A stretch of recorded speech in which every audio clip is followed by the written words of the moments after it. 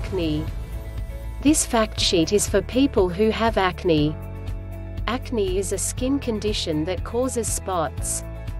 Most people affected by acne are aged between 12 and 25.1. However, men and women in their 30s and 40s can also suffer. There are many treatments available to help deal with the condition. What is acne?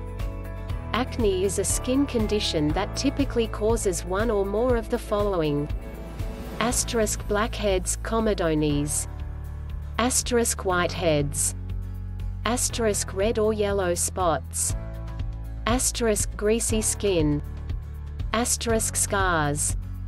Acne typically affects the skin of the face, back, neck, chest and arms, and the severity of the condition can vary. Acne affects people of all skin colors. The processes that cause acne are exactly the same in people with black or brown skin, but the impact is altered by the skin pigmentation. Acne is very common and affects about 80 in 100 people aged 11 to 30 at some time. Home, health information, health fact sheets. Acne. This fact sheet is for people who have acne. Acne is a skin condition that causes spots. Most people affected by acne are aged between 12 and 25.1. However, men and women in their 30s and 40s can also suffer. There are many treatments available to help deal with the condition. What is acne? Acne is a skin condition that typically causes one or more of the following: blackheads, comedones 2, 3, whiteheads 2, 3, red or yellow spots 2, 3, greasy skin 2, 3, scars 2, 3. Acne typically affects the skin of the face, back, neck, chest and arms, and the severity of the condition can vary. 4. Acne affects people of all skin colors.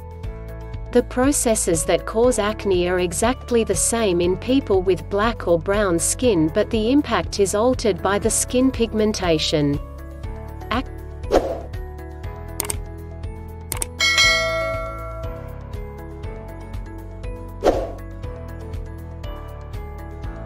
Acne is very common and affects about 80 in 100 people aged 11 to 30 at some time. 4. The skin. The surface of the skin has lots of small sebaceous glands just below the surface. These glands make an oily substance called sebum that keeps the skin smooth and supple. Tiny pores, holes in the skin, allow the sebum to come to the skin surface. Hairs also grow through these pores. Illustration showing the structure of skin. Illustration showing the structure of skin. What causes acne? Acne is caused by the overactivity of the sebaceous glands that secrete oily substances onto the skin. The sebaceous glands of people with acne are especially sensitive to normal blood levels of a hormone called testosterone, found naturally in both men and women. Testosterone in people prone to acne triggers the sebaceous glands to produce an excess of sebum. At the same time, the dead skin cells lining the openings of the hair follicles, the tubes that hold the hair, are not shed properly and clog up the follicles. These two effects combined cause a buildup of oil in the hair follicles. This causes blackheads and whiteheads to form. For some people, their acne does not progress beyond this stage. However, in other people, the buildup of oil in the hair follicles creates an ideal environment for a bacterium called Propionibacterium acnes to grow. These bacteria normally live harmlessly on your skin, but when this ideal environment is created, they grow. They feed off the sebum and produce substances that cause a response from your body's immune system. This inflames the skin and creates the redness associated with spots. In more severe inflammatory acne, cysts develop beneath the skin's surface. These acne cysts can rupture, spreading the infection into nearby skin tissue. This can result in scarring. What makes acne worse? There are a number of things that can make your acne worse. These include the following. Picking and squeezing the spots may cause further inflammation and scarring. 1. Stress can make acne worse in some people, although it is not clear why. 1. In women, outbreaks may be affected by the hormonal changes that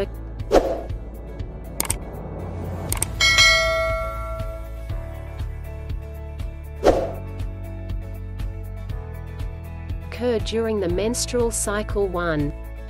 Excessive production of male hormones such as testosterone from conditions such as polycystic ovary syndrome may be another cause. 5. For more information, please see the separate Bupa fact sheet. Polycystic ovary syndrome.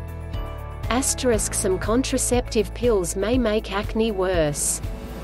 This is due to the type of progestogen hormone in some pills, whereas some other types of contraceptive pills can improve acne. See treatment section below. Your GP will advise you which contraceptive pill to take. Some medicines can make acne worse.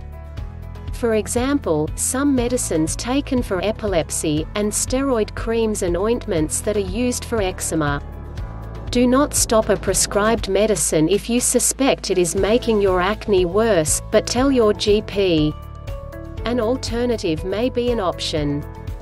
Steroids can cause acne as a side effect. Treatment. Acne may cause you considerable emotional distress, but there is a range of treatment options to help you tackle the problem.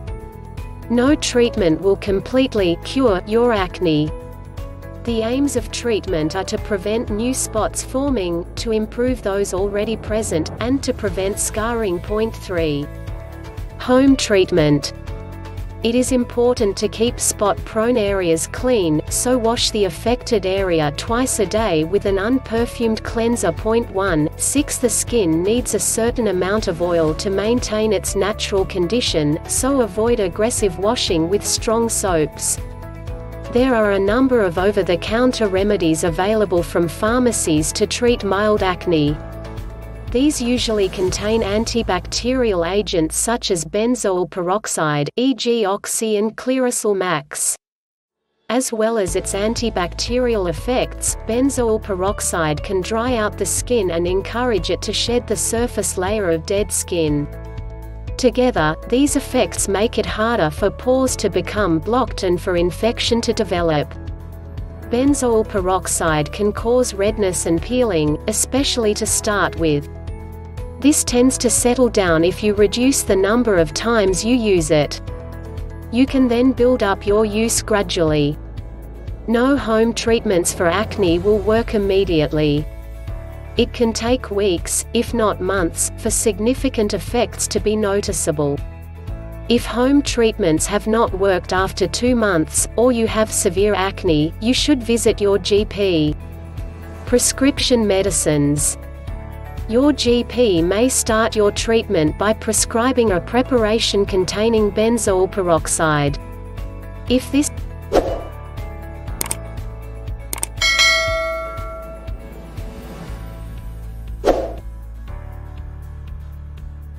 does not work, or if you have more severe acne, there are a range of other treatment options that you can either rub onto your skin, topical, or take in tablet form, oral.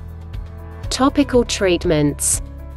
There are several topical treatments you may be prescribed, including those listed below.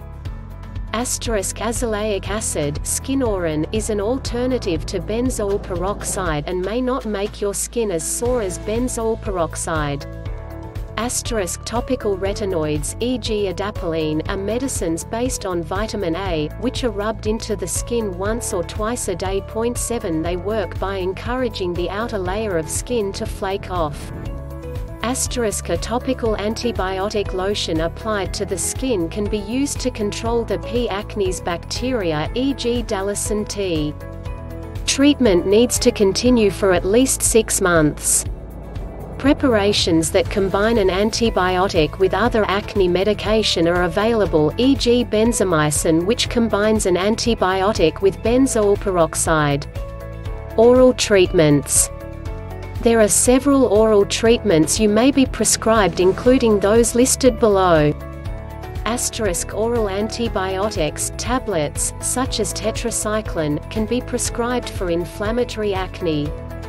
They should be taken daily for around 3 months, although it might take 4 to 6 months for the benefits to be seen.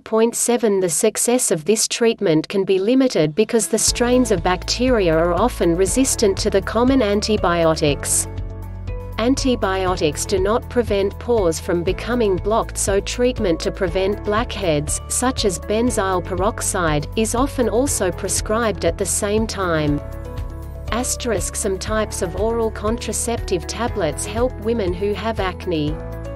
A combination of the usual pill hormone called estradiol with cyproterone acetate, e.g. Dinet, suppresses male hormone activity, so is often used in women with acne. Isotretinoin, e.g. Roaccutane, is a medicine known as an oral retinue, which also exists in a topical form, see above. Isotretinoin works by drying up oily secretions. It tends to be prescribed to people with severe forms of acne that have proved resistant to other treatments. There are a number of serious side effects of this drug, such as liver disorders and depression. You should not take isotretinoin if you are pregnant, as it is very dangerous to an unborn baby. For safety reasons, isotretinoin is only prescribed under the supervision of dermatology specialists.